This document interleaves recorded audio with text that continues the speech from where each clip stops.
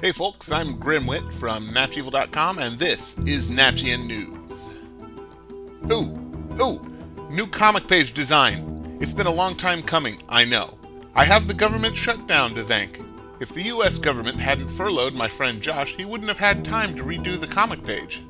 We've gone for a simpler design this time and tried to fix some of the blatant design flaws. You know how the people get forward and back buttons always mixed up with the first and last buttons? The knife and the cleaver being mixed up? Yeah, that's gone. Meanwhile, an outline has been written for the Worlsend novel I plan on writing in November. Now, my plan was to set an unreasonable deadline for a 50,000-word novel, as per NaNoWriMo rules. I know I can have the story written and edited by January 1st. See if I don't. Today's episode's special guest is my sister, Black Cat. Without further ado, let's dig into Worlsend Gate, shall we?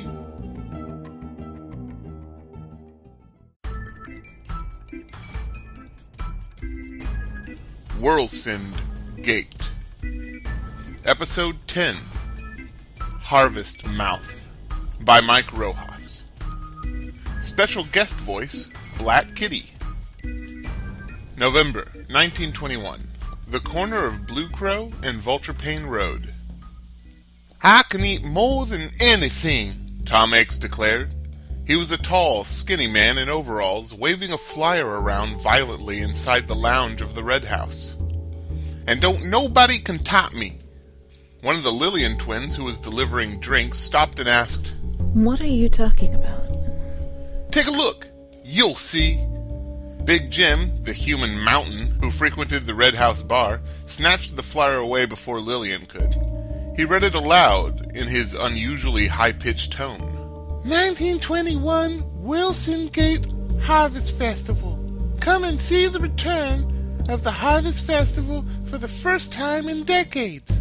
Bring the family and a healthy appetite, as there will be fun, games, and a feature and eating contest. That's right, and I aim to win, and I challenge all y'all to a duel of the eating kind. No one spoke for a long time, choosing instead to study each other or Mr. Aches. Finally, Lillian said, "The thing is, Tom, the Harvest Festival was shut down for a reason." "Yeah," said another twin. "Where did you even get that paper?" "The mayor, of course," Tom answered. Knowing groans echoed around the room. The so-called mayor of Worlsend was a crazy old man named St. Peter. He'd been causing trouble in one form or another since the beginning of the year. "You're on, little guy." It was the man mountain who spoke up, causing the room to fall silent. "Jim, no!" yelled Lillian. "Bad! You know what will happen if you eat too much." "So I won't eat too much," he smirked. Tom Aches slapped his knee. "About time, Sonny. You're in for a heck of a fight."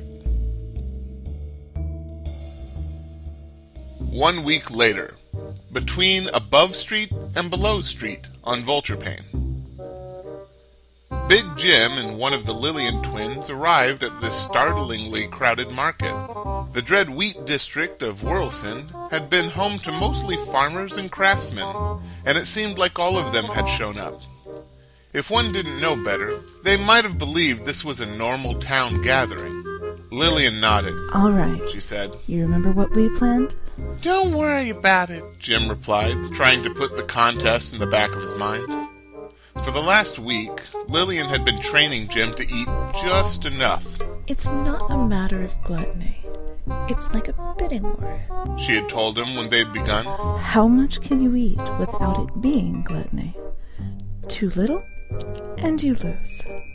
But too much, and, well, just don't eat too much." "Have you ever seen one of the beasts, Lillian?" he asked back then. The Lillian rolled her eyes. "I'm sure one of us has by now." She was referring to one of her 6 to 10 identical twin sisters.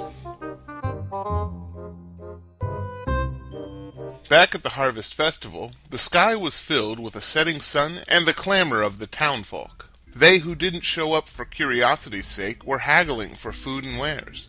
To the left, Trevor Clever was looking at a shiny set of new knives, wearing Nelsie Nightlight on his arm.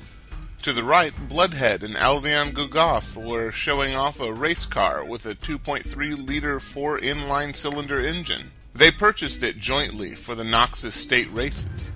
In the middle, the rest of the Lillian twins were holding an all-you-can-kiss kissing booth. 6 were working, and 1 was taking all the money. Even David Mitch Marshall showed up to speak to his tailor, Timothy Axarm, who held a booth offering free measurements next to the squash that looked like a face display. It had been unheard of for years to see everyone together like this. Wow, and St. Peter set this up? Lillian awed. For a man who isn't the mayor, he certainly can't act like it. Jim held his arm out for her to hold. Come on, let's get registered. Together, Lily and Big Jim had a surprisingly good time wandering about the center of the market and counting the people they didn't know. The number wasn't large, as Worlsend is notorious for its varying head count, but the fact that it could count up into double digits was a striking thing all its own. Soon, Jim signed up on a list that held exactly 2 challengers, himself and Tom Aches. As the harvest moon rose, it finally came time for the pair to show up and compete at the edge of the market. Tom and Jim approached from opposite sides of the table, as plates covered with steaming something and a bit of cloth were put in front of them. The mayor and a crowd of onlookers surrounded, but the opponents hardly noticed. Jim, with his tiny face yet big head, held a firm gaze with Tom, who was wearing his best smug grin. Everyone gulped, knowing what was at stake, but even the children hiding in the shadows of the market watched on with interest. It was the mayor who broke the tension. Gentlemen, the rules are simple. Before you is our secret ingredient that you gotta eat. The winner will be the man who eats more than the other. Both of these plates got 10 pounds of, on the next word St. Peter used air quotes, food, and after 30 minutes, you stop eating and we weigh what's left. Winner is the guy with the least on his plate. And remember, vomiting means forfeiting. No one wants to see used food tonight. The secret ingredient is... The mayor paused, grasping the cloth that covered their plates. He quickly yanked them loose for the 2 to see. Squid-like stuff. On the plate, white mist rose from gray rubbery piles of eyes and tentacles. Compliments of Dreamy's drugstore and soda jerk. Taxi Smith yelled from the background through his happy green fish lips. You eat my children! Enjoy! The plates slithered and writhed, and some of the eyeballs turned to focus on Big Jim, who was recoiling in horror. Lillian patted him on the shoulder and said, You can do this, just like we practiced. Mayor Peter? Jim held up his hand. Do we have food that's dead? Begin! The mayor commanded, clicking his stopwatch. Tom Aches got off the first punch, driving a screaming squid into his mouth and biting down. White juice squirted from the thing. Go, Jim, go! Cheered Lillian from behind. Jim shut his eyes, opened his mouth, and jammed a squid thing into his head. His normally small mouth opened a gap that dominated his facial features. It was wide enough to accommodate the entire squid thing in one go. After slurping down the remaining gray tendrils, Jim made a disgusted face. Dear holy God! He yelled. I can still feel it crawling inside! Tom Aches was tearing into a new squid thing, saying, No stomach, huh, son? Not to be beaten so easily, Jim quickly grabbed another gray thing and shoved it into his mouth. As the minutes passed, the crowd grew from curious to combatant. The farmers cheered on Tom, with Jim getting support from the city dwellers. 20 minutes and 6 squid things each later, the two suddenly halted, took a long sigh, looked at their plates, and then at each other. Neither moved, both examining the gooey slime on their faces. Lillian withdrew into the crowd. Why'd they stop? asked one of the city folk. Confused murmurs rumbled across the market. "You first," said Jim. "No," responded Tom, mopping his brow with a napkin. What was once a race suddenly turned into a Mexican standoff. Jim pulled a tentacle from one of the things on his plate, now squirming to get away, and played with it in his fingers. Tom Aches did the same, but neither ate.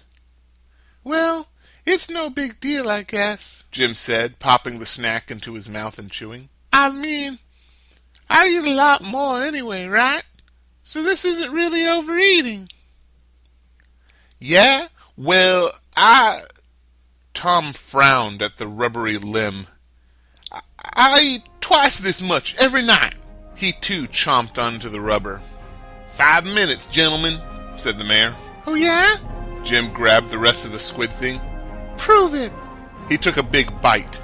"I am proving it, you moron," Tom yelled, picking up his squid thing and clenching his teeth around it. Jim finished off his squid and started on another. "Whoa," he said with a full mouth, tentacles flailing outside his lips. "I can finish this plate, and whatever you don't eat, then I just make sure there ain't nothing on my plate or yours," Tom said, half gagging on another squid thing. The two went like this, back and forth, bringing up the fever of competition once more. But instead of cheering, the crowd began to thin out as a shadow hovered over them. Even the mayor, who was focused on his stopwatch, was pulling away while he counted down. 10, 9, he said, backing away from the table. "Jim," said Lillian, pulling the man mountain from eating. "remember the plan. It's time to go." 8, 7, 6, counted the mayor. "Just one more." Jim was shoving the last bite into his mouth. The shadow now blocked out the harvest moon. 5, 4, 3... "Jim, now." Lillian pulled at the scruff of Jim's jacket. Behind her, a race car was revved up and waiting. "Jim, now." Jim looked up. His hair went white. Hovering above Tom Aches was a bloated 20-foot mass of mouths and eyes and teeth and teeth and teeth. The big guy quickly mopped up his mouth and jumped away from the table, dashing to the race car with Lillian. "All right, Tom, you win," he yelled while Lillian gunned the engine. The wheels threw grass behind them and tore out of the market down Vulture Pane. At their backs, they heard the beast scream like a choir and the biting noises of 1,000 smiles munching up everything in sight. The chewing could be heard all the way over in the Oro district. "Hot damn, that was fun," Lillian screamed, shaking off the vision of the beast from her mind. "We simply have to do that again next year." The next morning, all the food, all of the grass, and most of the wood was eaten. Although the beast of hunger showed up, most would consider the festival a success, as there was only one loss of life. Some say Tom Aches never stopped eating.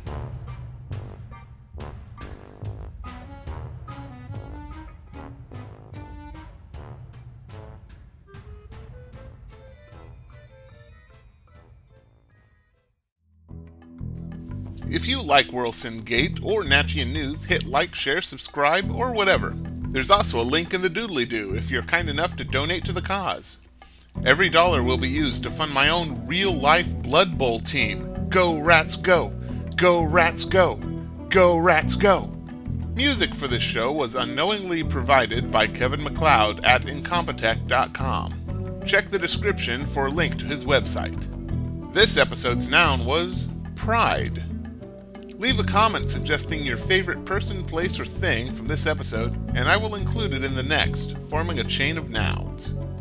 Have nothing but fun, YouTubes. Have nothing but fun.